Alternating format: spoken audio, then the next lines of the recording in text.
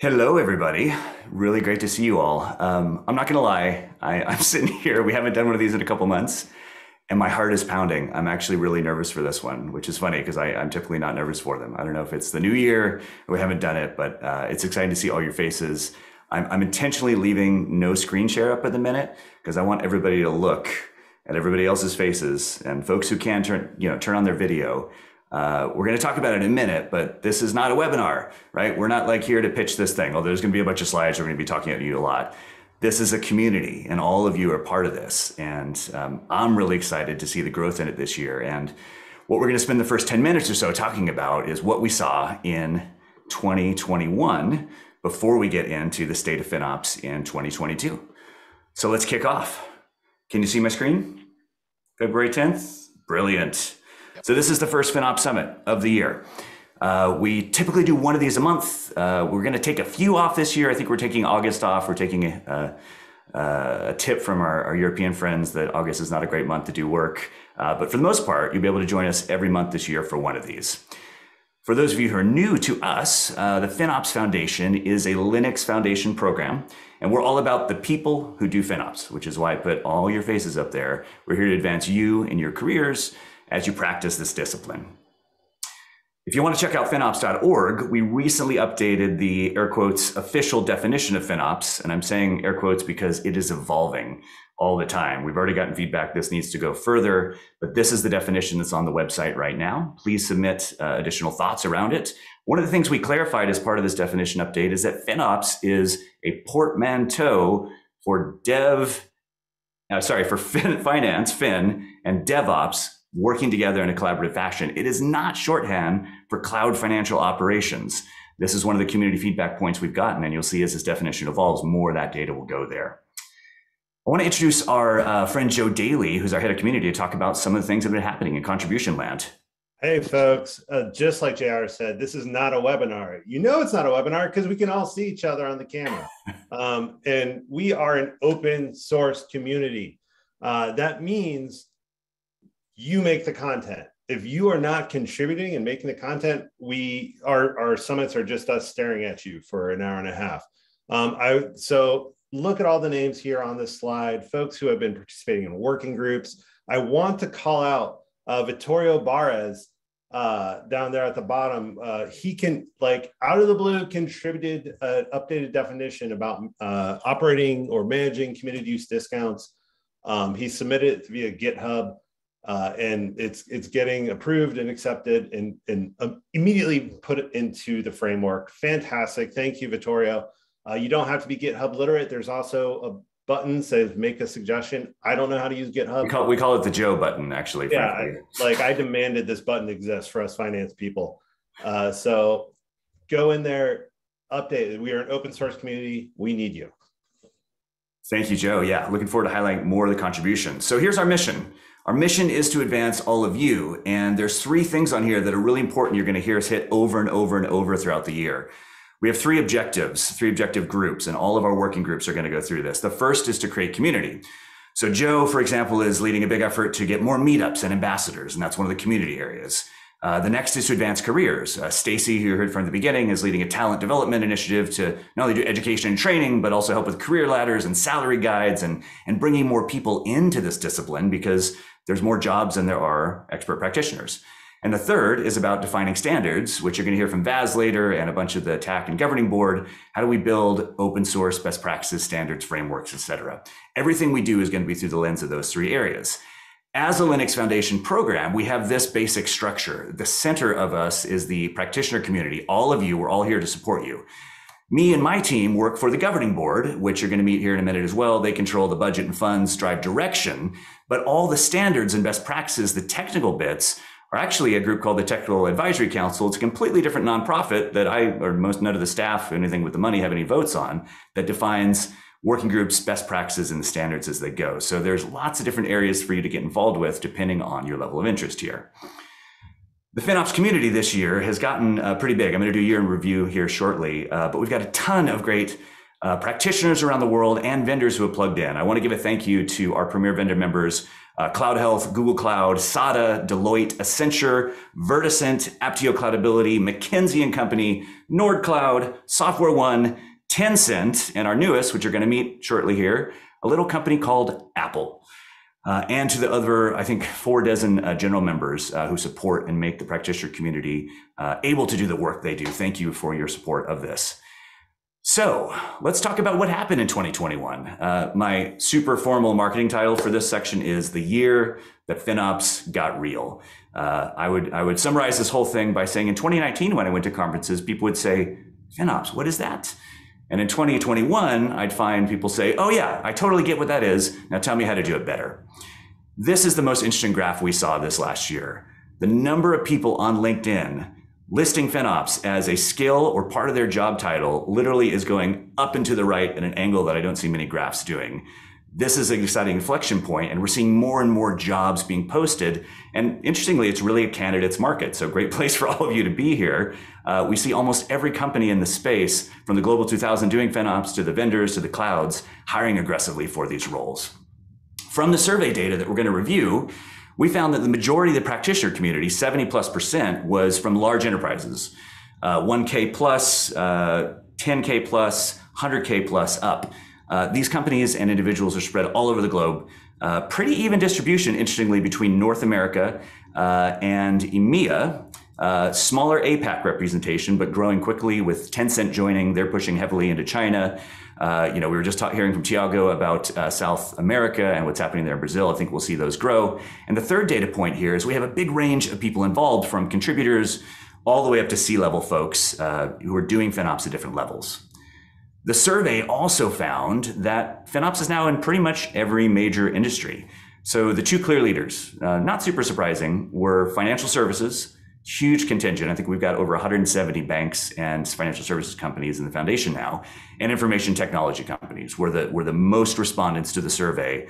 However, if you look at the orange bar there, which is on the left, the total, and on the right is blown out to industry, everything is represented. Healthcare, media, retail, telecom, manufacturing, oil and gas. It's all across the board. So this has become a ubiquitous practice in 2021, which is pretty exciting to see. We're also seeing a big range of cloud strategies being represented. And in particular, what I thought was interesting was the increase in number of public cloud first, and also a pretty reasonable, 25% who are all in public cloud or born in public cloud now. Public cloud use, but hybrid is a big chunk, but we're seeing that mode go to, we want to go all in public cloud, but we're still moving to hybrid over time.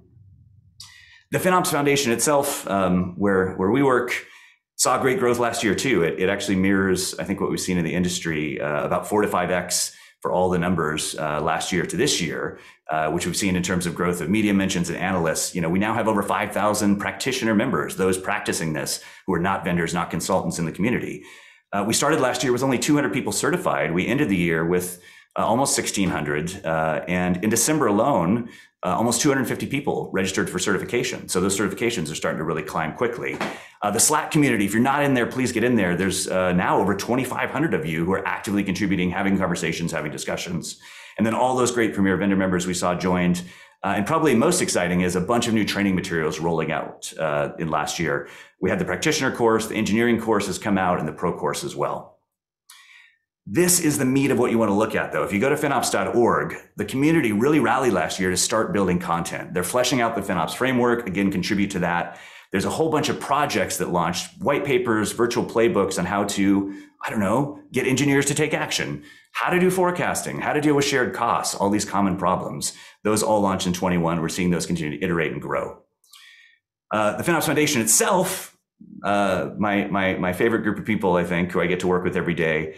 In November 2020, it was just Stacy and I who joined as employees of the Linux Foundation. In 21, we brought in all these great folks who were really started to build out the community, build out the foundation.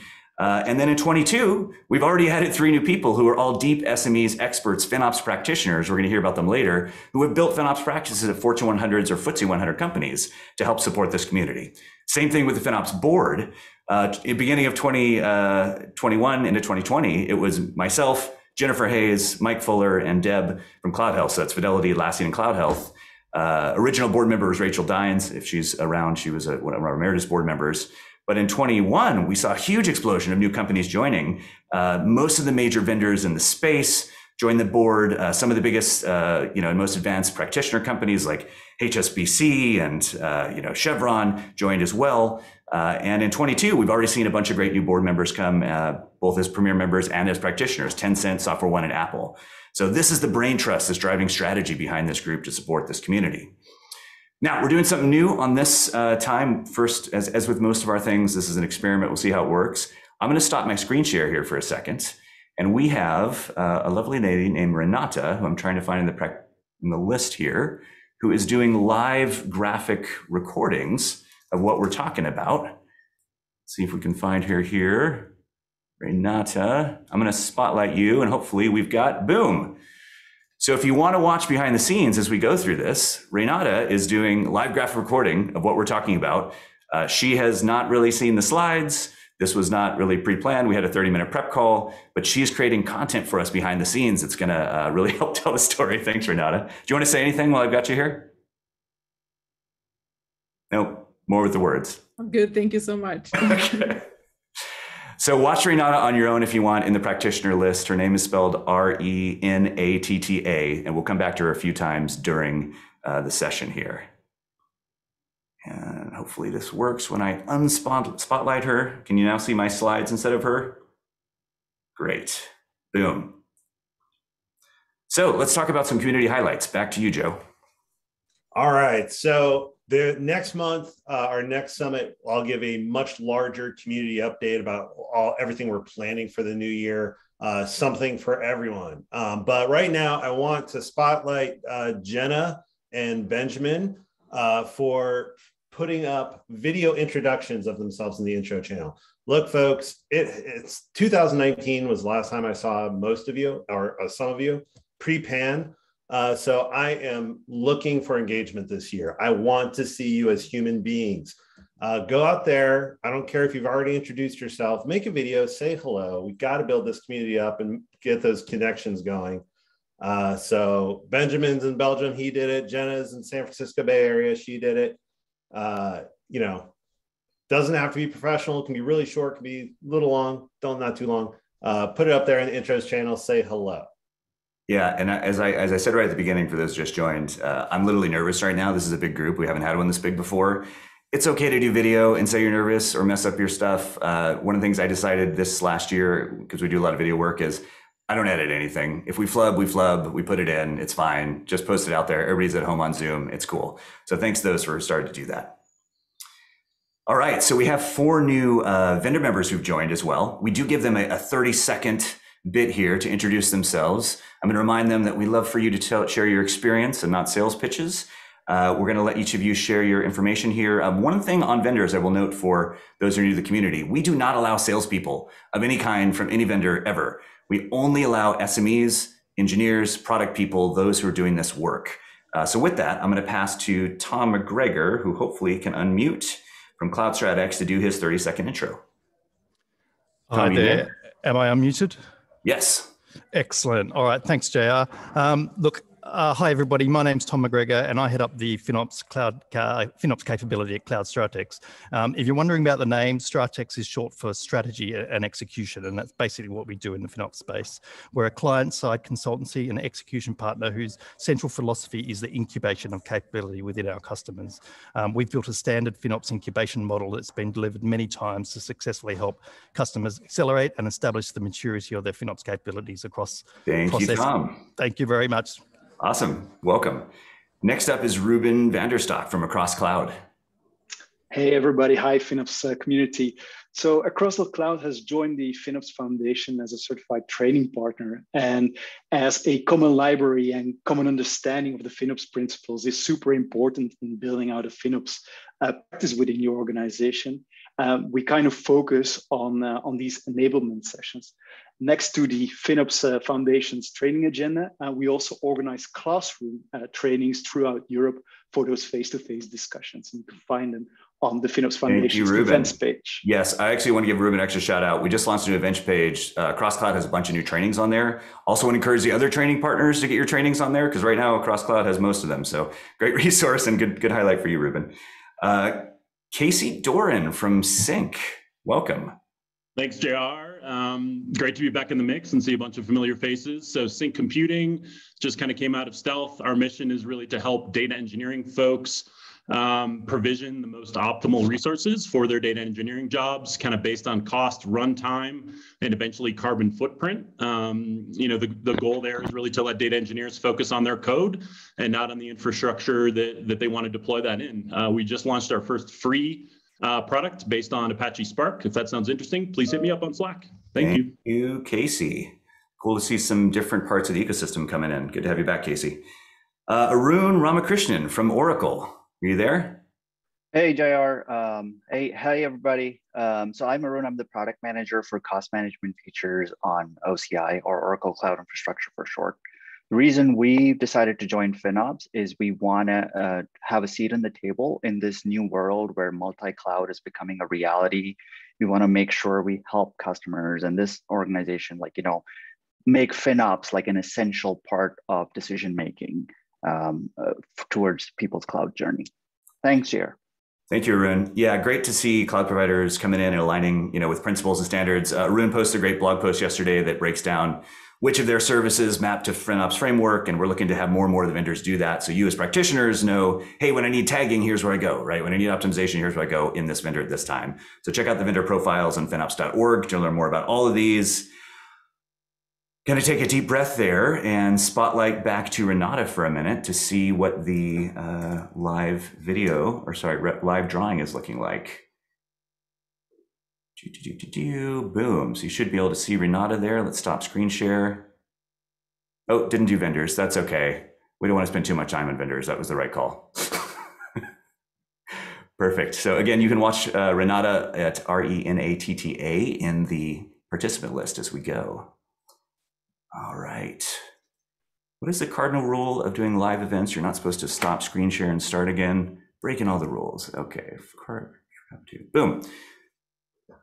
All right. So with that, the last vendor highlight we're going to do is each time we do one of these summits, we announce and introduce one of our new premier members. Now, the premier members are vendors or practitioner companies, as we're going to learn here recently, who make a multi-year commitment to support the community, who join our governing board and bring expertise. And excited about this one in particular. I mean, McKinsey, you all have heard of them. They're a little firm that does some great work. But Bailey Caldwell is the governing board representative. We're going to hear from him in just a second.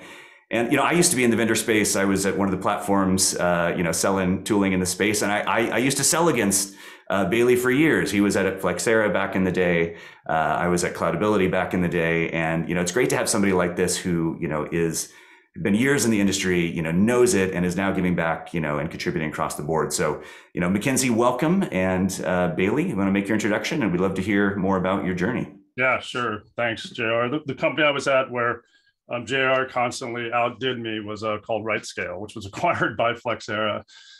So nice to see everyone. Glad to be here. I was going to maybe go to the next page and change the conversation a little bit. As practitioners, we focus on waste, we focus on optimization. McKinsey published some work last year that's very interesting, called the $1 Trillion Prize. You can find it on our website. It was actually a rebuttal written by Andreessen Horowitz and another article written by Amazon. It picked up some pretty good debates. And it's essentially about changing our perspective from cost and cost efficiency to revenue impact. And how do we actually improve EBITDA, which is earnings before interest, taxes, depreciation, and amortization for those who aren't finance people, to grow our businesses over the next 10 years. And we did this research with the cloud providers themselves. We did it through a series of interviews. And essentially, the rejuvenate category is all about how do you deliver IT and changing the way that you deliver IT to be more efficient and effective. Innovate is the concept of public clouds create all this innovation. They release hundreds of services every year. Go there to experiment. Go there to build new business models. The world's very different than it was pre-cloud, and things like Uber and Lyft and ride sharing wouldn't be very doable without the public cloud. So this tectonic shift in innovation is really being enabled by those companies that take advantage of the opportunity to grow and scale their business. You can go to the next page here, which breaks down the specific categories that we assessed, right? Cost optimization, that's what we all know and love. resiliency, how to use cloud for HR for your IT services. Again, the latest technologies or tech refresh, it's just done better in public cloud. So as more and more businesses move into the space, this group has a really big job making things more efficient and more effective. But let's all remember the value of cloud is impact on top line revenue and building new businesses and innovating across the ecosystem to deliver faster for your clients and or your direct business. Within Cloud by McKinsey, we really do three things. We help discover value and define value and achieve value in cloud with our customers. We help deliver it at a very sort of high-end technical architecture perspective.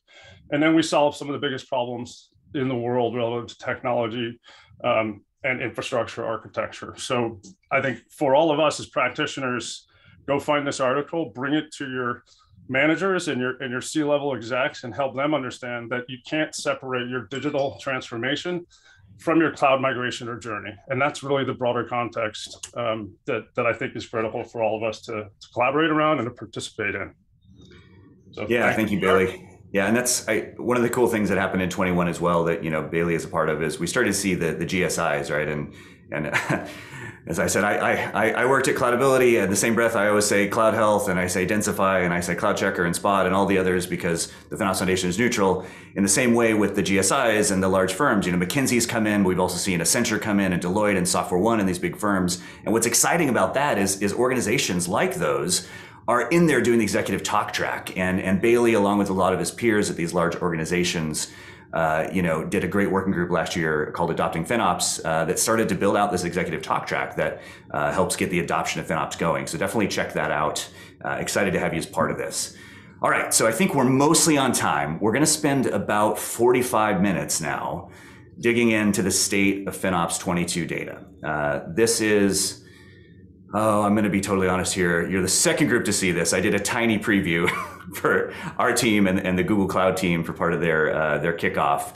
But this is the first time the community's gotten it. And what we're gonna cover are the high-level insights around the challenges and different things that people ran into with this in the industry. And we're gonna come back in March with more detail around specifically people, salaries, team structures, et cetera. We have a cool panel, a good mix of folks today. We have pulled in Natalie Daley, who a lot of you recognize from our governing board. She's one of the practitioner representatives from HSBC. We've pulled in Riley Jenkins, who is from our Technical Advisory Council, early member of FinOps and a leader on our Technical Advisory Council. Ashley Hromatko, who just left Pearson. We're going to hear more about her later, but now has joined the FinOps Foundation, one of the original founding members of the FinOps Foundation. And of course, Bailey, who you just met. And I checked with Bailey on this first. I thought about flubbing it, but I didn't. You'll note Bailey is not FinOps certified. He has a gray badge over his thing. So I told him I was going to publicly shame him on that. I think you said you bought it, but you haven't finished it, right, Bailey? We have purchased in bulk, JR. So had legal not taken so long, I would have already been done. It's not my fault. All good, all good. I think we're gonna in the shame back approach, which is popular in FinOps, we're gonna start putting this on all the slides when we introduce speakers. So thanks for taking the first bullet. So speakers, when we pass to you, why don't you do a quick intro to yourself? Let's not do them all right now, but get right into the content. And here's the overview on the survey. We had, as of yesterday, 989 respondents who completed 65 questions, representing between $30 to $45 billion in cloud spend. We need 11 more to hit 1,000. And when we launch this on March 10th, I would love to be able to say that we have 1,000. I could flub it now, but I'd prefer not to. So if 11 of you could go to data.finops.org and take the survey during this, that would be great. You'll see a big distribution of cloud spend across this breakdown. Yeah, some small spenders below $1 million, a big chunk in the $1 million to $50 million class. Number of spenders in the 50 million plus. And we did have a handful, I think it was about 10, who were more than $1 billion a year of public cloud spend. So huge range. This t-shirt I'm wearing, you're all gonna get once our swag producer actually hits their delivery deadline to get them out. I know there's like supply chain issues. They were supposed to be ready today, but you're all gonna get a free copy of this t-shirt. Yours won't be moving and glowing like mine, but if you text me later, I'll give you the secret of how to make that happen. All right, with that, let's go to our panelists. And I want to throw out there, just in panelists, the four of you, maybe throw out your first thought. What do you think was the top pain point for FinOps practitioners in 2022? Bailey, throw it out. Organizational support. Okay. Riley? Lack of tooling. Interesting. Okay. Ashley? Chargeback, showback. Chargeback, showback. Okay. And I just heard Natalie may not be on the line. Natalie, do we have you? Okay, we'll plug her in later. If somebody from the staff can maybe give her a shout to see if she's stuck, that would be great because she's got the final word on this panel. So with that, here were the top from the survey results. Back again from last year, getting engineers to take action was the biggest challenge for the FinOps professional. We did see an interesting movement of the ordering here, though, which was number 2 last year was shared cost was the hardest. That moved way down the list and was replaced with accurate forecasting of spend, organizational adoption of FinOps, enabling automation, reducing waste, et cetera, et cetera. These are hard to read, apologies. So, curious to turn to the panelists. What were your thoughts on these? Were these a surprise? What did you see change? I would say, sorry, just my answer was correct because engineers taking action is part of organizational support, JR. Yeah. But I'm not surprised to see that. I think with the decentralized nature of cloud and the very fact that it emerges out of businesses and the needs that could be global in some cases, or it could just be large scale, it's difficult to add all that up into taking action and taking advantage of some initiatives, because the sum of 10 teams wasting $1 million each is interesting, but the $1 million in any individual team may not be a priority from an engineering perspective. Absolutely. Ashley, you were going to jump in too. What was that? I think it's interesting that some of the topics that occur, we've been having a lot of regular conversations about these in Slack. And so I kind of wonder the one about, dealing with shared costs, maybe just from being able to collaborate with each other, we've been able to get some more insights to address that issue as well. I'm really interested in the one of aligning finance and procurement, so aligning your FinOps practice with those. I think there's definitely like a strength in numbers, and I've definitely seen in my area where we spent a lot of time on like talent development and upskilling in those areas, and that's paid dividends for us. So I'd like to see that one up there. I would love to say that we fixed the shared cost issue, but I think to that first point there that we had a lot less mature people take the survey this year, which is the trend we're seeing in the industry. The entire Global 2000 is coming in and people are just getting started. And my hunch is, this is anecdote, not data, is that it's because people just haven't hit the problem as much, right? The advanced practitioners have to do with shared cost, but the early stage folks are like, just how do I understand the cost? Where's the waste? And haven't gotten there yet. What do you think, Riley? Yeah, I think that it's been interesting to think about and see some of these numbers and consider like where everybody fits in their spectrum and where they're coming in. I think that's been something really cool, is to see the community grow. And a lot of people come in and just say, hey, I'm brand new at this. What should I do? Where should I look? So I'm excited to see what content, especially they ask for in relation to some of these top pain points. Absolutely. And hey, Natalie, we have you now. Are you there? I'm back. Yes, I had to step away for a moment. Welcome. So we're just about through the next one, but quick thought on this slide in terms of pain points. Is this what you expected? Absolutely. And it really does depend. I just caught the last of what the others were saying, but it depends on where you are in your journey. But initially, yes, I would expect to see these observations come up. Yeah. You teed yourself up well, folks. At the end, Natalie has the last word where we're going to show which challenges related to which stage of the journey. So have a thought about what you think there's going to be, and she's going to reveal that at the end. Quick shout out to the last 3 bullets there. There's a lot of resources that were built this last year around these. There's an engineering action playbook that a bunch of folks worked on.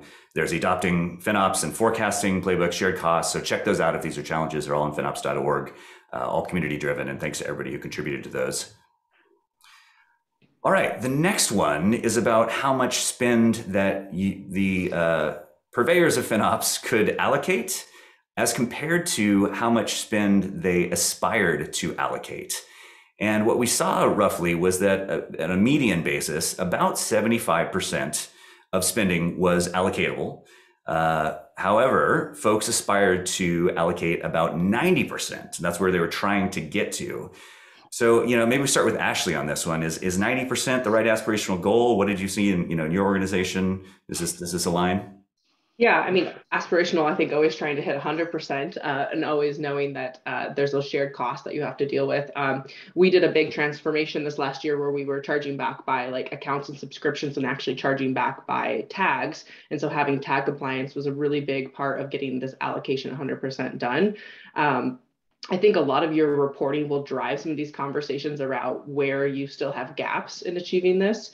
And hopefully then when you identify those gaps in your reporting, you can go back to kind of your governments and policies and kind of implement stuff that will get you to greater achievement. What I also think is interesting here is just the fact that actuals at 75%, I think this really represents that we still have pain points with like native cloud solutions being able to do chargeback 100%. And there is a lot of, we'll probably get to this later, there's a lot of manual effort, there's a lot of transformation work that goes into actually allocating. And so I think this kind of addresses that there's still a gap in what we get outputted from the native tools and to what we need to deliver to finance. I want to agree with you and disagree with you on that one, because I think you're 100% right that the native tools and the native mapping and tagging and labeling have further to go. However, it does seem like most of the folks I've talked to, when you get into their data, it's really more about they just didn't tag the things, right? So I always want to balance, like the cloud providers should do more, but it seems like the hard challenge is also getting folks to do that. Yeah, but JR, tagging is a terrible solution for metered billing at scale in the public cloud. It's the only solution we've had access to. So I'm not knocking anybody, but I think technologically there's better ways to do stuff like that. And I know each of the cloud providers are working on it to make it better. In the short term, this is a big issue for everybody that I talk to, and getting it right means having a good tagging architecture and enforcing it. And that's one of the bigger challenges, is getting people to use it correctly. Yeah, tagging is not the be all end all, right? And that's, I mean, you've got the layers of, our good friend Vaz talks about the 3 layers of allocation, right? You've got resource level, you've got the organizational units that, like, AWS offers organizations, or, GCP projects. And then you've got the meta tagging on top of that companies tend to do, where you're injecting your own bits. And that's actually an interesting segue perhaps to the plans to tackle here on the right. We asked as a second question, how are you going to improve this? And the first one was definitely, let's improve tagging. Then people got into, well, let's improve reporting, right? Let's get the feedback loop. Governance policies was the third. Fourth was improving automation, which is cool to see, up to 45%. Number 5, which I'm actually glad moved down considerably from last year, was we're going to buy or build tools. I'm a big fan of buying tools. Don't get me wrong. I think most companies need to buy a FinOps platform. However, it does not solve the problem that bad data in, bad data out. So that one moved down. I think a lot of people realize that, that's not the be all end all. I don't like number 6. Natalie, I'm curious your thoughts around this. Number 6 is enable organizational restrictions. I'm always more a fan of enablement versus restricting. How do you handle that at HSBC? That's a really interesting point, actually. So, for us, it's definitely a mixed bag of all the things that we're talking about. So, tagging strategy was very important. Metadata, having that metadata available to us, and understanding the right metadata to utilize within our cloud spend. Actually, having bridging data in a way to bridge that cloud data to whatever financial systems were existing in the organization. So understanding the right level to tag, and then how you do that mapping, so you can you can at least tie the 2 systems together, which for us, and still is in many cases, a manual intervention, but at least we have that source data and an automated process to help us with that matching to do that end to end. And as a result, we've managed to charge back consistently 98 to 99% of all of our cloud costs, including the shared costs. And we've done that by, like I said, some of the things I've highlighted, but with shared costs, we've actually, I suppose, implemented the way the word describes, that everyone shared a percentage of those shared costs, and we've been clear to the businesses what those costs include. And we've worked it out as a percentage, and then we've agreed that up front and said, right, you are going to get, for example, 10% on top of your bill for the Google platform, 20% for these numbers are arbitrary for AWS, for example, and that's applied in our chargeback process. So that's how we're able to recover those costs, and also incorporate some of the other unknowns that may come about and then we can also easily identify stray costs that are unknown. We can pick that up in the reporting because it doesn't have a home, and then you can proactively deal with that by exception. But that took some time to build and implement. Yes, and it definitely is. You need that understanding of your organization and how your organization works to enable the right structure using those levers. For sure.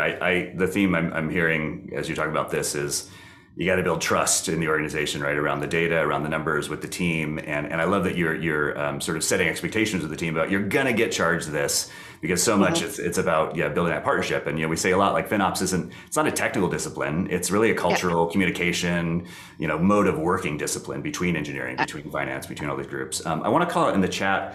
Philip Purcell mentioned we need more dimensions, perhaps age of adoption, times in starting FinOps journey, et cetera. The data we're looking at now is largely uncut by maturity or cloud or anything else. When we launch data.finops.org, update it anyway, on March 10th, it's going to have different cuts of the data. Also, a lot of our premier vendor member partners are working on different cuts of the data that they're going to do. Like, for example, I'm hoping, Google does a Google Cloud one, for example.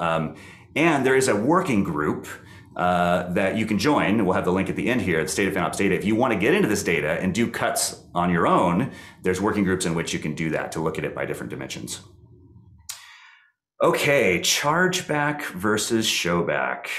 In a minute, we're gonna take an attempt at defining, hopefully once and for all, what these are. But let's look at the methodology for reporting costs here. The majority of folks came back and were doing showback. That is, they were providing visibility to spend in order to drive accountability, and a little less than half were doing chargeback. That is, they were providing the spending and they were including an invoice or a transfer of funds attached to that spending. I'm going to go back to you again, Natalie, because in our prep we had a great thing here. What have you seen in your organization? Which are you doing, and how do the two interact? So we do both. We started with a phase approach. So first it was about showback and standardizing that view across all of our cloud service providers. We have a multi-cloud strategy, and traditionally the billing portals were different. So it was about having that standard view and helping our wider counterparts, the businesses, the IT, the engineers, etc., to understand those bills. And then we laid in the chargeback aspect, and I spoke to some of that previously of how we built that up. Now, actually, what we're seeing is, I suppose, an unexpected evolution in the process. So the businesses and the IT counterparts have gotten used to seeing this data now. Our cloud spend trajectory has increased so much with certain business units that they now want to understand more about what's driving some of that cost. So which users are particularly running the queries, not necessarily how the bill is made up, but can we change the way we do business? Now that we're able to actually run this query as and when we want, which we weren't able to do before, is it correct that we should be running it every 15 minutes, or should we be running it at a different time slot? So we're now looking at, we built our FinOps tooling and our FinOps target operating model to talk to technology and engineers and finance. We're now looking at a pilot of how we then translate that for the business themselves, which is a new challenge for us, but an exciting one. Awesome. I'm getting the notice that we're behind in time, so I'm gonna pick us up a little bit here. Joe, can you jump in with a quick rundown on this one? I know this is your favorite slide. Yeah, absolutely. There is always a good conversation about chargeback versus showback going on. So I grabbed some of the conversation out of the SIG Finance Slack channel.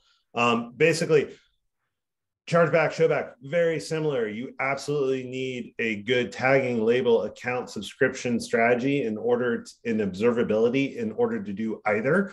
I love Parker Nancola's quote here. It's not only a good t-shirt, but it breaks it down very good. Chargeback equals showback plus invoice, meaning you're doing the showback reporting, plus you're moving the expense to the cost causer. Amy Ashby saying, hey, I leverage both. What finance does for chargeback isn't necessarily the exact sort of reporting that she's showing her developers, infrastructure engineers, or other leaders. So when it comes down to it, are you using chargeback? Are you using showback? When we talk to companies, it's very dependent on their companies. And it's not a measure of maturity, I think, is the key thing. People think chargeback is the be all end all, and it's not necessarily. Absolutely. So data point, we're not going to go to the panel on this one, it's just time, but how do you facilitate chargeback from the survey? Top survey answer was we do it manually with spreadsheets, and that is unfortunately still the way of the world. We saw more automation coming in, to integrate into other systems, but this is still a hard problem that is not completely solved by computers yet. There's still a lot of manual process. Let's talk about forecasting. I'm going to go to Ashley and then Riley on this one. In 22, we saw the benchmarks for forecasting get tighter. Walk people said 10%, run people said 5%. What's your take on this, Ashley? Where were you targeting, and are these levels achievable? Yeah, it's really interesting. When the State of FinOps survey came out last year, and I saw 12% in the run, that was my target, right? So we tried to aim towards that. So I love that the foundation puts together these benchmarks that can work towards. I see that this year, run is 5%, but 14% of respondents are hitting that. That kind of shows you where you need to be if you want to be in that top tier of the run. So I like the way that this is represented. I think a lot of doing accurate forecasting can be very time consuming as well. And so we're constantly looking on how we can kind of automate and reduce a lot of that toll because you are constantly having to get the right information from key stakeholders and get the right sign off and things like that. So we've worked a lot in this area this last year to get our accuracy into that variance range. And so I'm glad to see those numbers. I think we ended last year about 8%. So. Ooh, that's good. That's good. 8% is up there. Riley? Same thoughts here. I mean, we've kind of looked at the forecasting thing as kind of almost an afterthought, honestly, because we were focused on getting to understand the data. But as we got more to the run phase, we realized that all of the efforts that we had done before really prepped us to be able to forecast. So we shoot for about a 4 to 5%, but I'm not surprised to see that kind of a spread as people go through their maturity. Yeah. I'm going to push back on you a little bit, Riley. Although I have, I've seen you go through this for years. I would say you're probably damn close to run stage. It's my personal opinion that nobody really can ever hit run in this space because it's so ever changing and it's evolving. And we actually found some really interesting data in the survey about people who said they were runners who were reporting lower numbers than those who said they were walkers, right? And so we actually moved to a lot to who's at the top of the group. All right, so next topic, and this forecasting, by the way, there's a forecasting room in Slack. There's a project for this. If you want to continue the conversation, dig in there. Such a nuanced concept. Another question we asked was, how frequently do you update your forecast? And I think this is a great measure for people to look at. Got to advance the slide here. Sorry, 2 screens. Which is most people are still doing it monthly, and that's fine. However, cloud spending does tend to move more quickly than a monthly cadence. And look at the quarterly, folks. That's a huge chunk. Again, when we cut this by run and walk, we see more weeklies. We see that moving down, but definitely something to look at and compare for your own. I think finance people, like to do things on monthly and quarterly basis, but cloud doesn't necessarily move at that speed. So let's talk about integration of other business data with cloud spend. Natalie, you had mentioned this earlier. I know, Bailey, we've been talking about this. What we saw from the data was 2 questions here. On the left, what are people integrating into their cloud spend data? Utilization was one, right sizing, all that jazz. IT finance, general business data, CMDB, which I'm guessing ties to mapping and allocation. It was really cool to see revenue data starting to come in here and sustainability data, small, mighty, but growing. And then on the right side of this was, what are they actually doing with the data to drive change? And the top was to drive more culture. Then we got into budgeting and forecasting. Number 3, love it. Using unit cost and activity-based metrics to drive decisions at the executive level. These are the real outcomes of FinOps in my mind. Bailey, I mean, you're talking to a lot of execs and folks who are doing this. How are you seeing this data used, and where do you see this play out most in the organization? Yeah, I mean, this is all great stuff, right? And I think that this new supply chain that we call cloud, right, is a digital platform that you need to integrate continually more and more with systems. And I think, frankly, just to tie back to a prior slide, monthly forecasts, people do that because it's hard and because it's a manual process and they have to sit down with spreadsheets and talk to people. So I think there's a lot of opportunity to drive forecasting with automation as part of this data integration model, especially when you look at revenue data, right? So unit costs as a function of sales on your e-commerce platform, or however you engage with your client, is a great way to do forecasting, and all of that needs to be automated because it happens in real time. The other piece that I think is very important is the sustainability data. Look back to the problem I said earlier. If there's 10 people wasting $1 million each, the sum of the whole is compelling, but the piece parts themselves may not cause action. Bringing sustainability into the conversation about cloud optimization and understanding that there's a higher order purpose than just saving money or being cost efficient related to this move to a green economy. And I think us as FinOps practitioners, have access to the data that can also help bring visibility to sustainability as you move from shutting data centers down to the public cloud. You're still going to want to track that. So I think that's an area we're going to see grow a lot this year.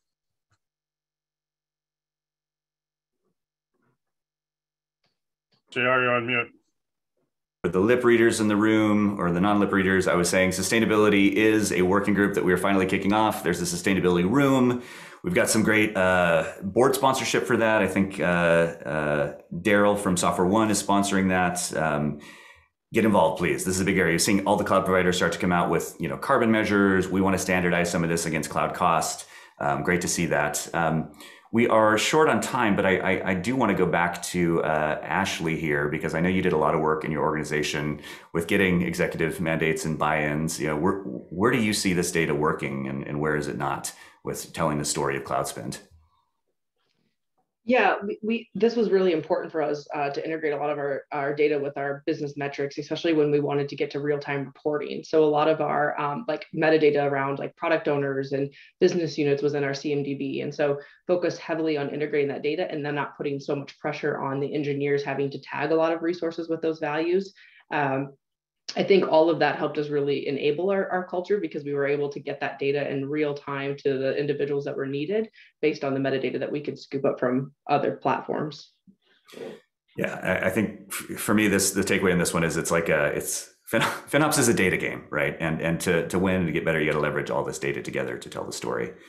Which brings us to how to leverage that data in a more proactive fashion versus reactive and automation. So this mildly confusing graph here is showing the top items that people said they were automating. Those items are split by crawl, walk, run, and pre-crawl. So the runners are these orange folks. And the top things they're automating are this list here: reporting of spend, tagging hygiene, spend anomalies. You'll see this go down and down and down a lot of different areas. Really good number to see this year, inverse of what we saw with the maturity comment we mentioned earlier. The folks who reported little or no automation went way down in 2022, 49% in 21. The 22 data, which I guess is technically 21 data if we're looking backwards, but this most recent said only 30%. So that was great to see. Riley, you are an engineer doing FinOps. What's your view on automation? Are these the right things, and where does this go over time? Yeah, I mean, automate all the things is how I'd like to generally think of FinOps. I mean, the focus on making sure that I really liked what I saw in the chat was tagging from birth. I like that concept of that when you bring something into the world of a cloud spender, that you're actually setting it up in a way that you can do not only the engineering job and the work, but also all the other things you need to do, FinOps, reporting and tagging, or however how you break down your costs. So it's really cool to see that there seems to be a little bit more of an understanding that FinOps does have a major component in automation, and it's a part that is fundamental to being successful. And I'll kind of jump in here too. I think, that's what keeps us interested, as well as being able to innovate. And that means reducing the toil on areas that we don't want to focus time on. We launched a new data lake with AWS this last year, took doing the build from 2 days down to under 2 hours. That frees up time for us to go out and work with more engineers teams on optimization or launch new capabilities. So I'm really happy to see how much automation has gone up from last year. I think just one additional thing here, I think what it also enables, or what it has for us, is self-service for some of those teams as well. So creating dashboards in third-party tools where they can actually access their bills real time, and we're able to demonstrate straight off the back of implementation of some sort of optimization, the bill reduction, and then they can literally lift that and use that with their businesses. So, I think this is an excellent list, and it's hugely valuable. One sec. We got some. So hey, JR, just real quick, let me chime in as well here, because I think automation is absolutely a critical component. And, from my perspective, FinOps will do to finance and engineering what DevOps did to operations and engineering. And although it's too long a word, it really should be DevSecFinOps, and we should shift left as an engineering discipline the financial controls associated with the infrastructure that we run, just like we did with security, just like we did with operations. So I think that's a huge opportunity for the industry, to be honest. You got a +1 for DevSecFinOps in the chat.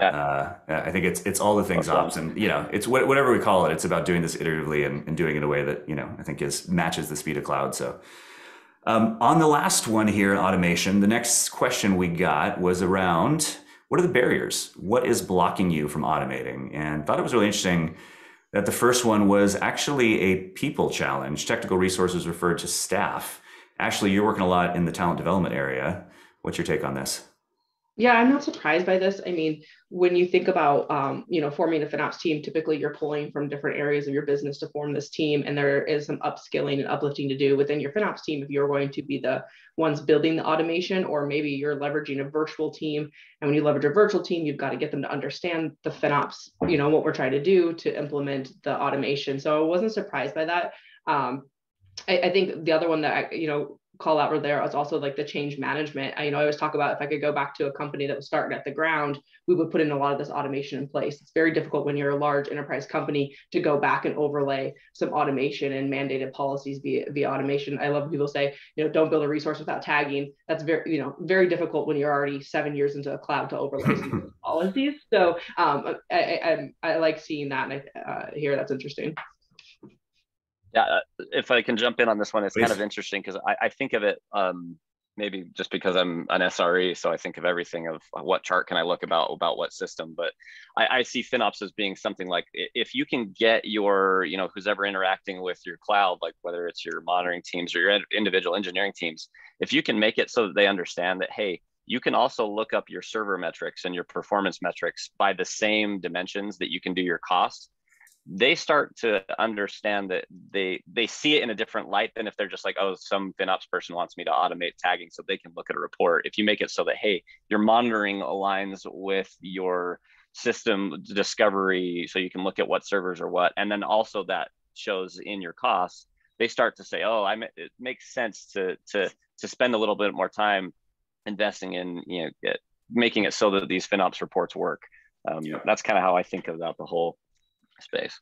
And at the risk of a personal soapbox rant, like the FinOps team shouldn't be this outside team that doesn't have engineering expertise, that isn't driven from engineering. Like Riley, you started FinOps from engineering. Mike Fuller, who's our tech chair, started from engineering. We're going to hear from Benjamin Coles from Apple. He's an engineer who works in finance. To me, it's like you've got to have engineering expertise on that team, and it's got to be engineers talking to engineers as part of it. So really critical to get over that trust issue as well.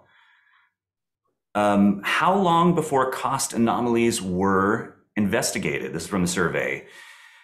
Turns out most people take days. Now I'm going to call out something we noticed yesterday, which is probably a flaw in our survey. There was not a weeks option on this here. So we have a lot of people who said days. So we don't know if days is 2 days or 22 days. But in reality, I think, let's ask you, Natalie, how long do you think this should be? Now, I'm not even asking where you are, but in a high functioning practice, how quickly should you be addressing anomalies? Hours, I would say. Hours.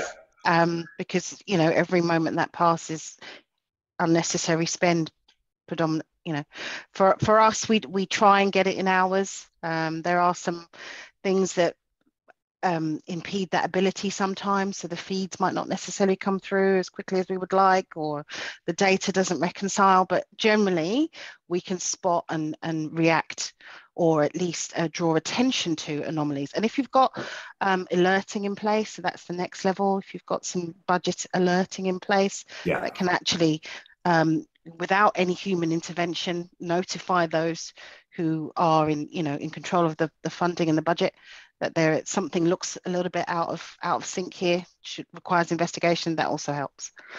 But the goal should be hours, in my opinion.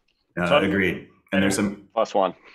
Sorry, Plus one. No worries. I was saying there's great things in the chat around, anomalies can be a day behind because spending data can be behind. I think this is more about when you know about them, how quickly do you get to them, and can you automate as much of that as possible? And also shout out in there, I guess that was you actually saying that these can also identify security issues.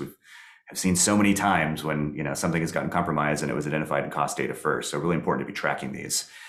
Moving forward a bit because of time, how often do you manage your commitment-based discounts? So RIs, savings plans, CUDs, monthly cadence.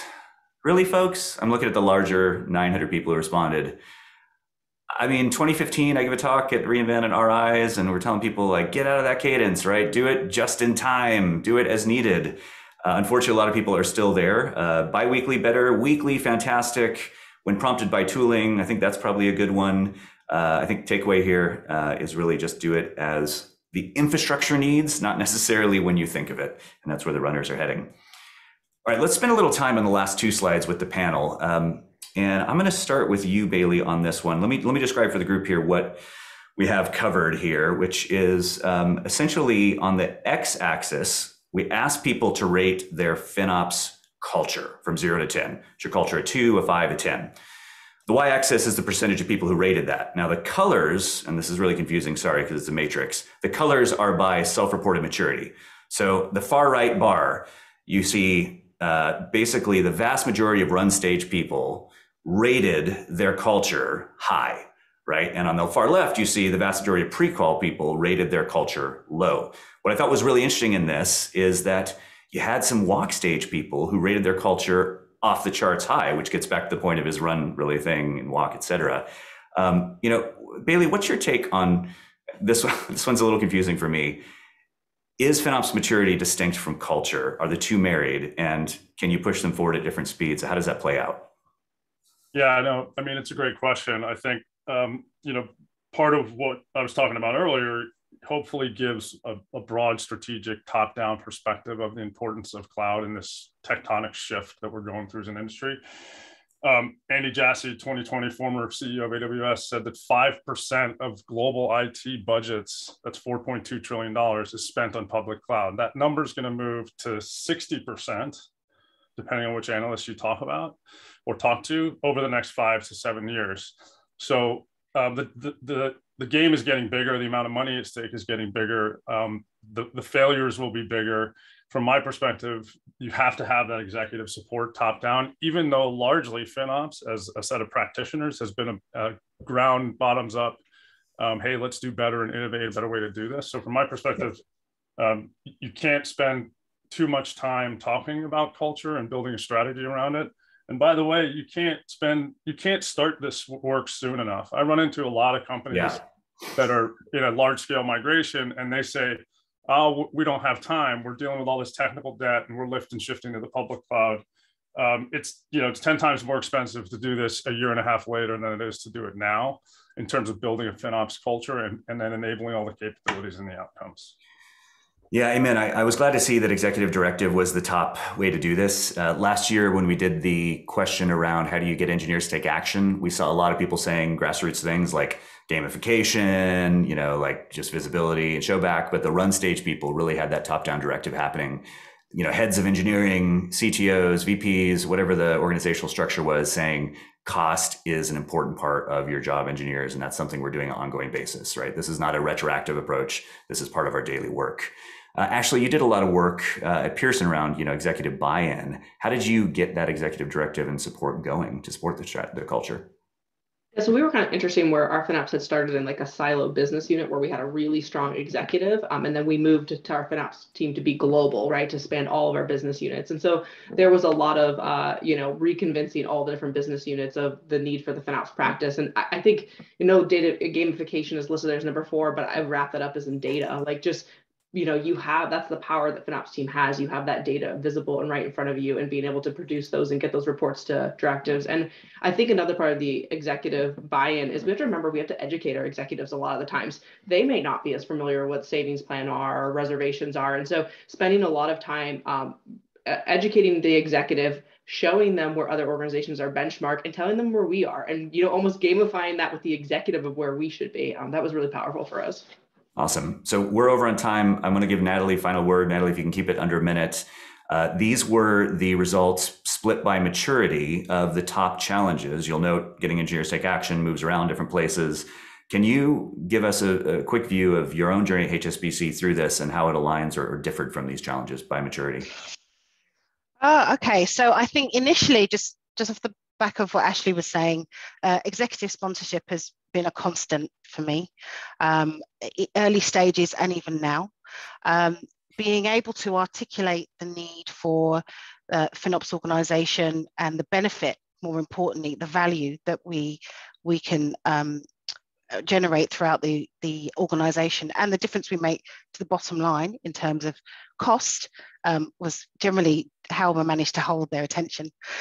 Getting the engineers to take action in the early stages, I think building that curiosity and implementing a target operating model from the start that included organizations or teams that didn't generally talk to each other. So finance, engineers, platform leads, etc.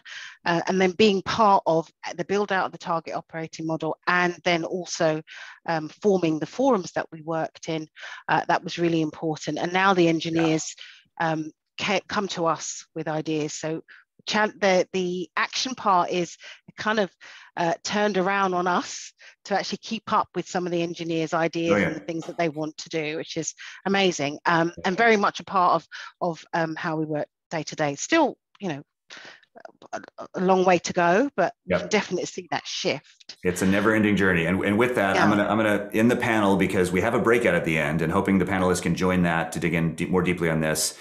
Sorry, the breakout is actually going to be in this main room. You can stay in this room to dig in more with the panelists. We have some other breakouts happening. Thank you, the four of you, for your insights. And looking forward to continuing the conversation. For the people on the call, we want you to get involved with this data. You can discuss it in Slack. Take the survey again. We got to do something for the 1,000th person. Steve, we'll give you some fancy thing if you're the 1,000th person to take it. A lot of this data feeds into working groups and projects. There's a URL there. We want feedback on this also, March 10th. And by the way, folks, we're not done. It says Great Summit. There's more coming. Don't leave. We got another 30 minutes. We want feedback on this data. We actually publish it. It kicks off March 10th. So let us know what makes sense, what doesn't. Okay, so on March 10th, we are going to cover these topics: salary ranges reported, seniority of teams, team sizes and growth, how to get executive support, and also containers and more. I want to welcome, though, and introduce a couple new people as we get into the next stage of content. One of the things we've heard a lot is we've done a lot of work with practitioners. We got 5,300 of you in the community. The practitioners sometimes need help with their organizations, the companies themselves, to get this adoption happening.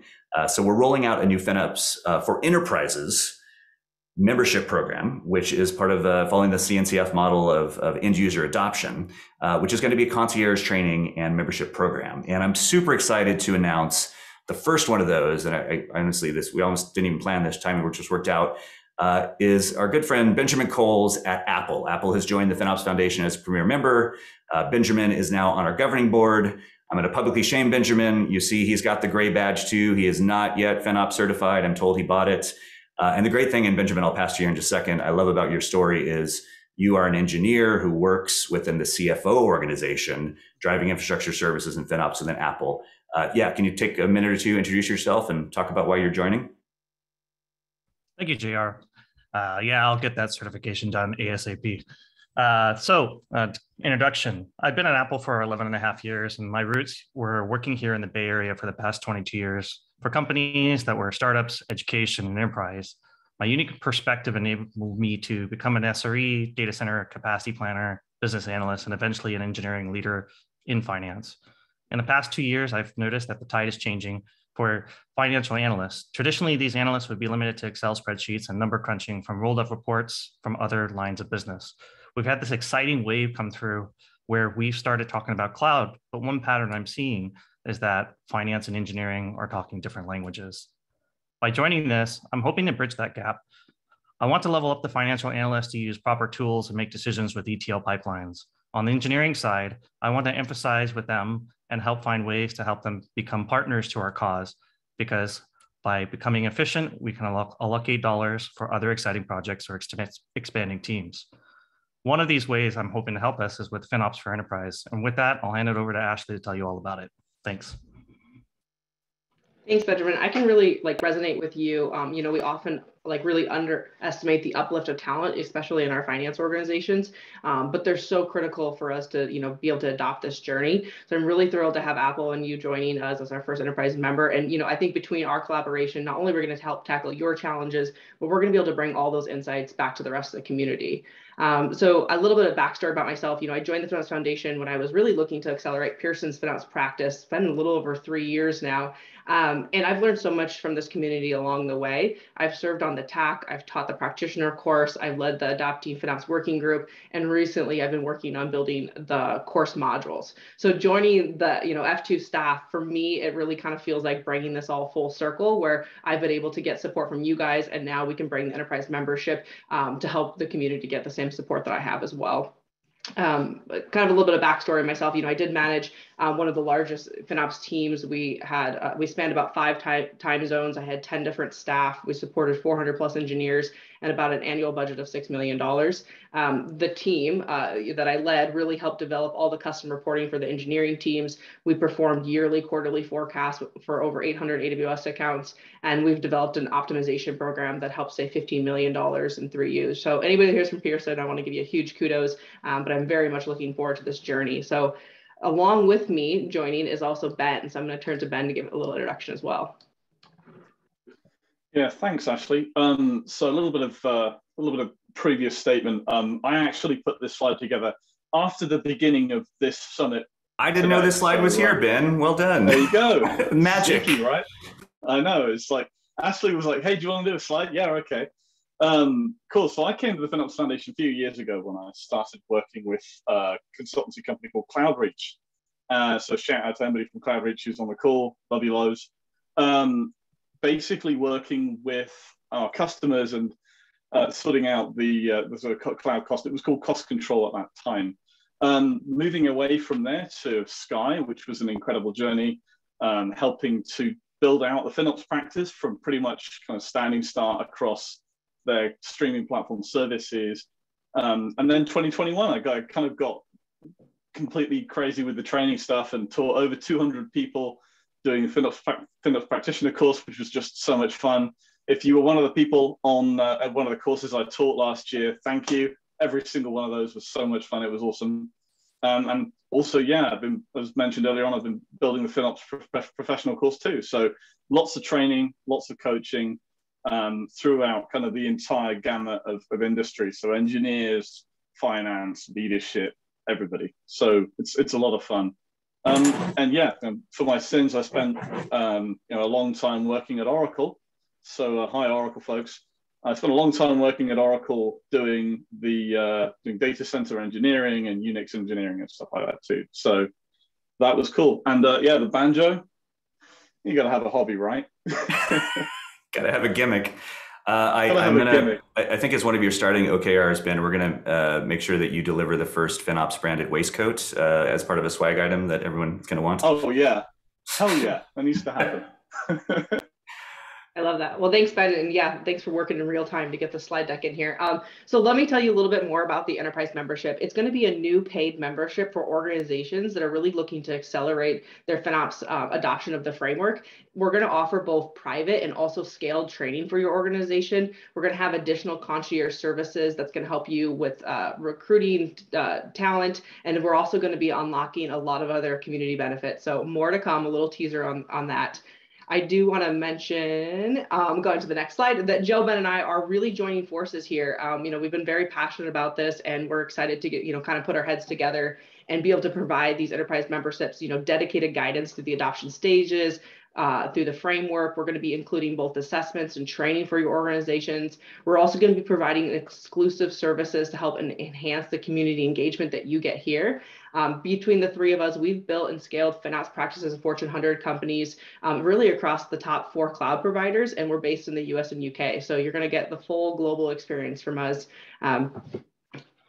And so just to let you guys know how to get ready, we're just really in that soft launch. So I do want to, thank Benjamin, who's joined us as our first enterprise member as we start to roll out this launch this next month. Over the next few weeks, what I'm going to be doing is going meeting with different enterprise companies and starting to really refine what are the benefits and services that we have to offer. You can stay informed with all the updates about this new program by joining the FinOps for Enterprise channel. You can also go to the website and fill out the form if you're interested in learning more, or just Slack me directly. But I'm really, really, really thrilled to be here and launch this membership and hopefully help accelerate the rest of the community along the way. Thank you, Ashley. I feel so honored to be working with the dream team of all of you. And I mean, the brain trust around the amount of FinOps experience you have is phenomenal. So thank you all for joining us and making the leap. I do want to clarify, nothing is changing for all of you individual members. Our focus is still entirely on supporting the individuals. Free membership, no changes there.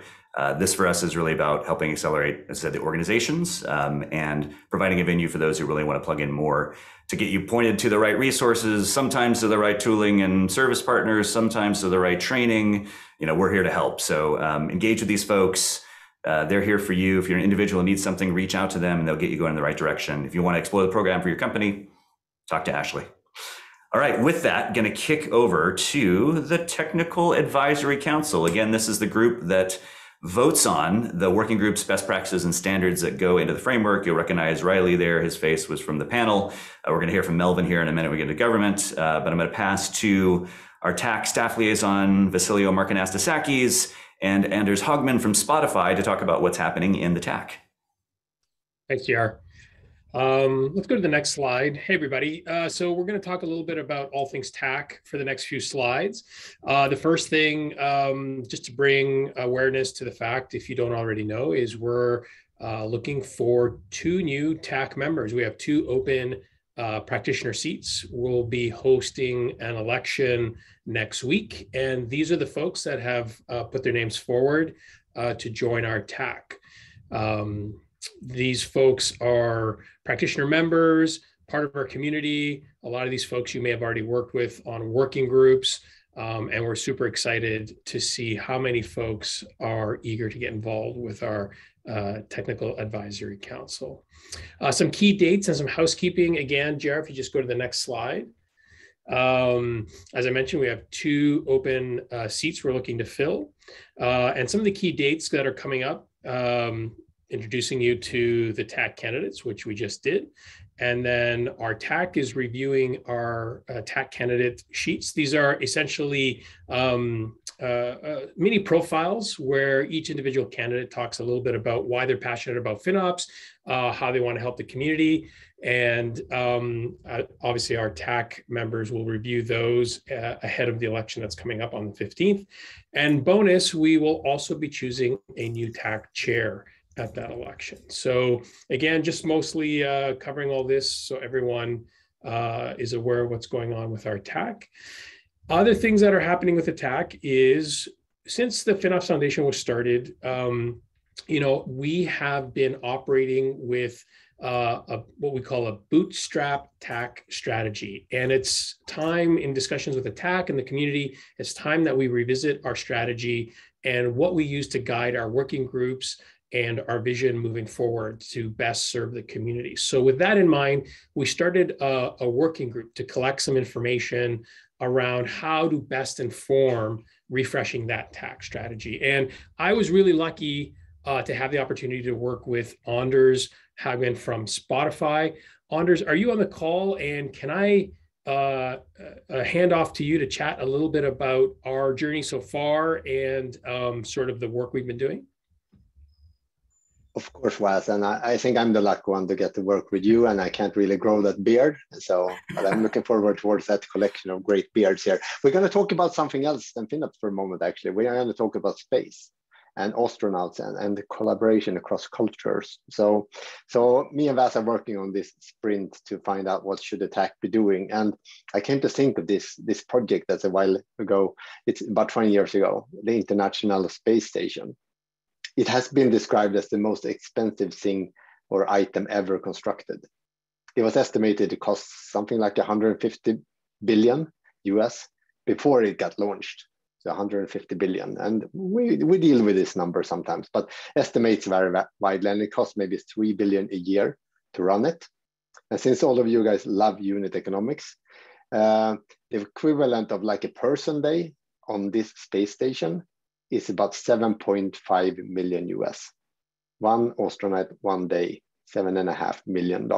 So that's how expensive it is in terms of unit economics. But in looking at from another lens, it's the equivalent of maybe buying one coffee for one European every year, like just looking at the European part of financing this space station. So I'm super happy to pay for that one cup of coffee per year. I think it's well worth it. So that's the space station. Incidentally, it will be up there for another 10 years, which will be about $30 billion more to run it, which is about the same as the State of FinOps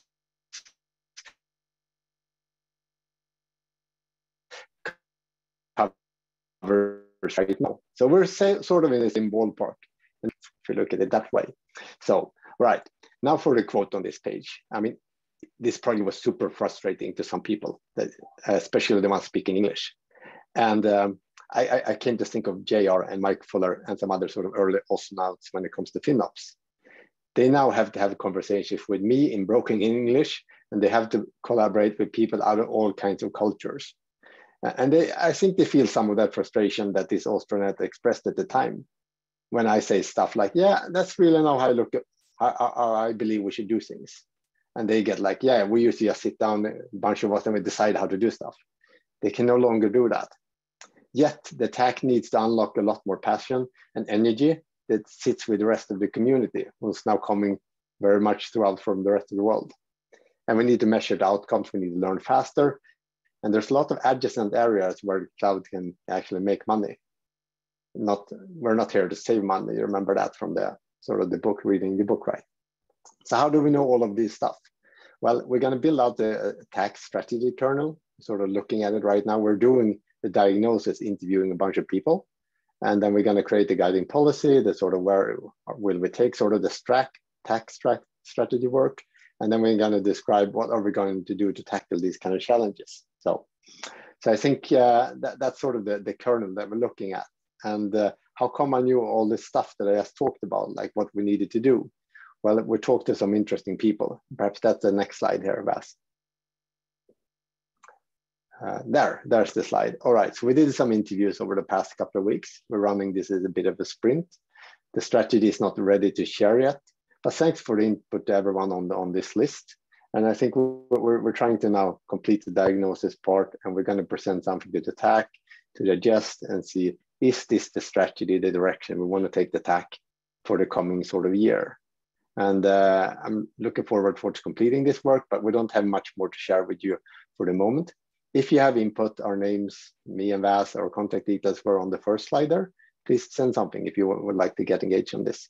And I think the output I would really like to see myself is that more of you guys are engaged, and also we start like working on some of these challenges that the State of FinOps helped us inform us about. So thank you so much. I was going to say you all can get in touch with us through Slack as well. Perfect. Thank you, Anders and Vas, for leading that. In honor of your space theme, I'm going to pull this thing up slowly, get some space going on for the rest of this. Looking forward to see the outcomes of that. And that, by the way, is the secret to how my shirt is glowing. It's actually green screen color, and I have a green screen app running. All right, so with that, Melvin, are you on the line to tell us about all the great work that is happening in the government working group? I am. How's it going? Great. All right. So good. I think it's still more, it's actually good afternoon now. So Melvin Brown, I'm the Deputy CIO with the Office of Personnel Management here at the federal government in the United States. And so we had the opportunity to start working and adopting FinOps within OPM. And we discovered that there are some significant differences to how the commercial sector does it and how we would do it in the federal government. And so we wanted to kind of start talking about this framework for adopting FinOps. There's a couple of things that we do. You know, we've got a ton of things that are around how we procure cloud. And then there's the setting up and the use and the manage of cloud. Next slide. But then when we start to look at how that looks. We've got a ton of government policies and directives around cloud and telling us to go to the cloud and move to the cloud and rationalize in the cloud. But what we don't have is any frameworks that are prescriptive enough to help us with the setup of cloud usage and how do we manage cloud usage once we move to the cloud. One of our biggest challenges is, and I heard it spoken about earlier, around tagging. And so it was good to have that from the outset, because I've managed a cloud environment where you didn't tag, and it was just what we call a hot mess. The meter was running and we had no way to reconcile our costs. And so now that we're starting with a clean sheet of paper here at OPM, I'm excited that the engineers are not allowed to spin up anything that's not tagged. And we've automated some core tags going forward. So we're starting with automation in mind. And I'm happy to report that. So what does this playbook look like? Next slide, please. So we started with the differences. And so one of the things that we wanted to talk about is the basic adoption of FinOps, getting a sponsor, identifying subject matter experts, determining what you're going to put in the cloud. Those things are pretty standard. But in the government, there are some unique differences. The procurement of the cloud is different. I mean, we have two people. There's somebody in finance, there's somebody in contracting that both have to be involved with the procurement of cloud. Most of the time, we can only do procurements once a year. And so understanding that from the outset, it's going to be different. And so what do we have to change for how we procure cloud? In addition to that, in the commercial world, an engineer can commit the company to buying reserve instances the same day. In the government right now, we've got to get our contracting officers used to the fact that an engineer is getting ready to commit the government to buying more cloud services. That's clearly a cultural shift from the way things normally operate. Our relationship with our cloud providers and resellers, we always have to go through a formal contracting process. I can't just pick up the phone and tell AWS that I like to get services and meet with them and establish a contract. Doesn't work that way for us.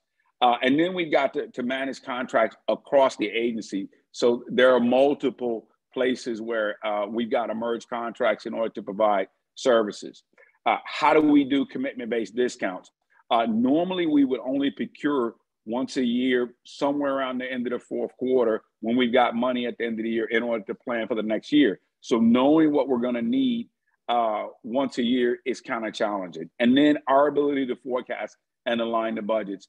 One of the things that the federal budget process operates in what we call a 3-year cycle, current year and then 2 years out. And so our ability to forecast what we believe our cloud spending is going to be is like buying a new house and on day one asking me what my utility bills are going to be. I just don't know.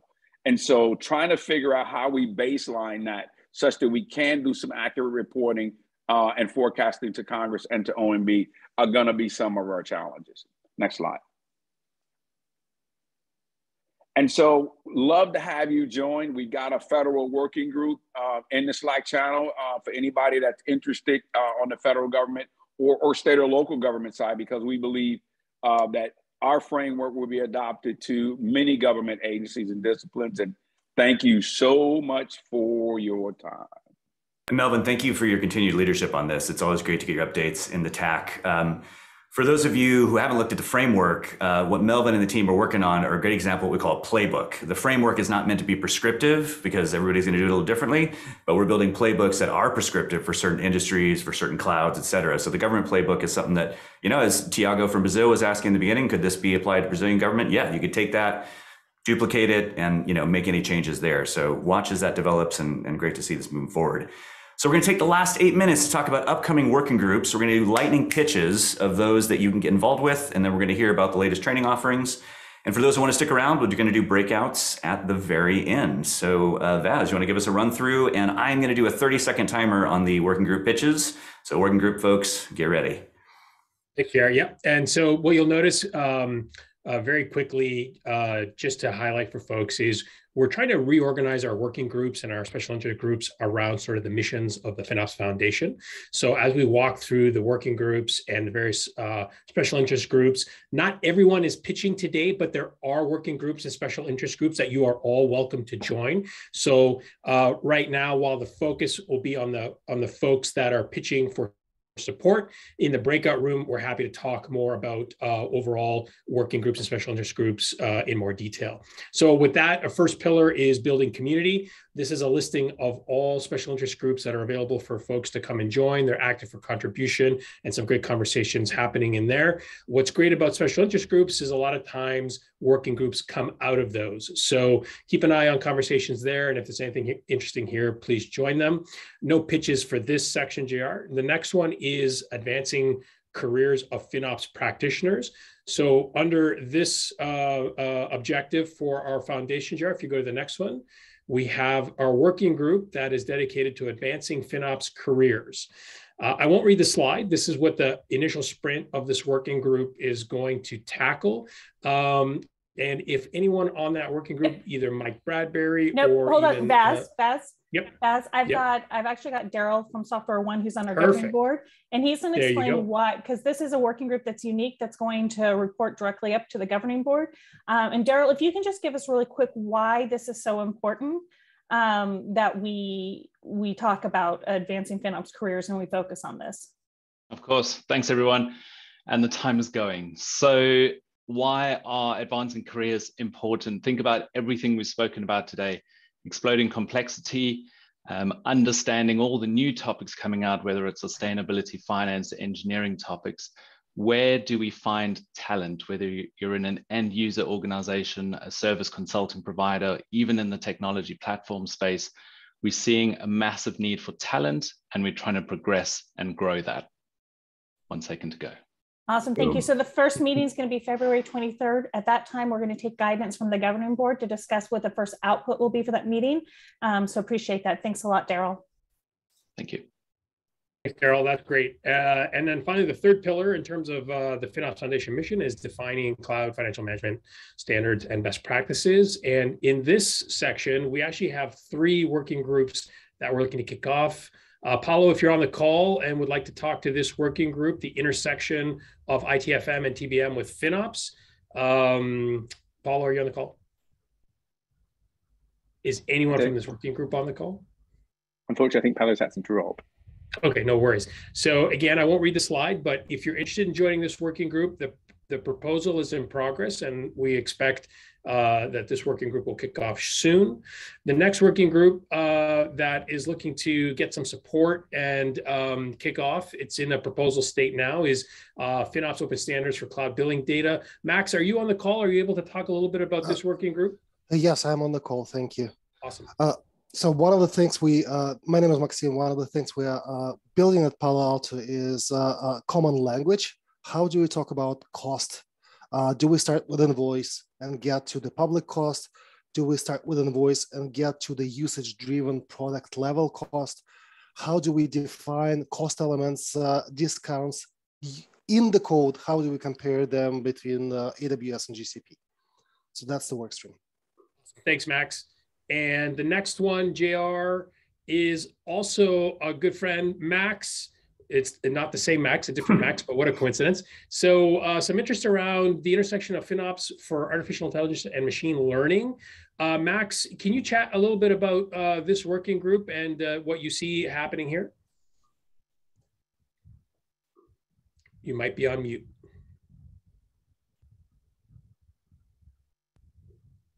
All right, well, we got 3 minutes, so that one is there. Check it out in Slack. I'm going to move us to the last bit, which is education before we hit breakouts. Thank you, Vaz, and everybody for your pitches. Cheers. All right. Casey. This is me. Guys, can I just, first of all, I just want to say, like a year ago, JR and I were here just like managing all this, and now we have this whole amazing team working with us, and this community that has grown leaps and bounds, and it's so exciting. And it's evident within our education as well. If you look back in 2019, we first started out with just a practitioner training. And now what you have is this lovely diagram of how we see the training fitting together. We have these FinOps adjacent persona-based training, which we started building at the beginning of last year with the FinOps for engineers, and we'll build out additional FinOps persona-based training. We have underneath that kind of that practitioner training. And then finally, the one that's being released or is released this year, is that FinOps professional training. And if you think about it, FinOps certified professionals are just at the center of any of the corporate FinOps practices that are working with the team of practitioners, and then they're supporting the other personas throughout the organization. So we get asked a lot, like, where should you sit, or what type of training you should take? And this is really a great diagram of kind of let you know our roadmap, how we're thinking about training, and also what training and certification you should look to get. JR, if you want to go to the next slide. And we're really excited to say that now we're offering this training on a very brand new training platform. Our old training platform is going to be deprecated tomorrow. I thought you were going to say the old training platform sucked, but yes. It did, the new one is and much I'm going better. to tell you why. Because I built it. Actually, that's not why it sucked, JR, at all. The reason it was difficult in the past is because for any of you that took training, you had to register in one site, access the course content in another site, and then take the exam in a third location. Now we're doing it like it should be. Everything is in one space: register, access course content, and take the exams all in one place. It's easy to track the progress through your modules. So if you start a video and have to stop, you can start where you left off. And also you can instantly share certifications from LinkedIn. So as soon as you earn that certification, you can post it onto LinkedIn, and it's a verifiable link. So folks can just, verify that you are that person that got trained. So really excited about that. If you have questions, you know how to get a hold of us. Sorry, I wasn't rushing. I thought we had one more slide, but I thought you wanted to tell me to exhale because I did just talk really fast. We are at time. We'll leave this slide up here, which is upcoming events. There's a lot starting to happen. There is looking to actually be one of the first in-person meetups in London on the 28th if regulations and all the things allow.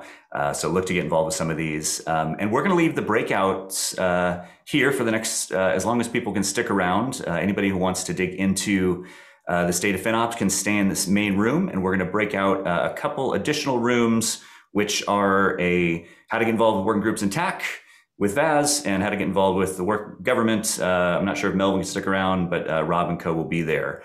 And with that, you should see breakout rooms popping up here.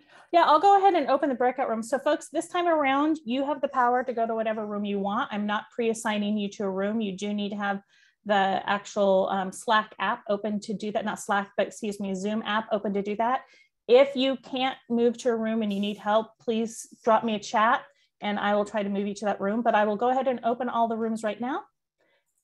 Reminder on the code of conduct: be nice, be kind, be inclusive, don't sales pitch.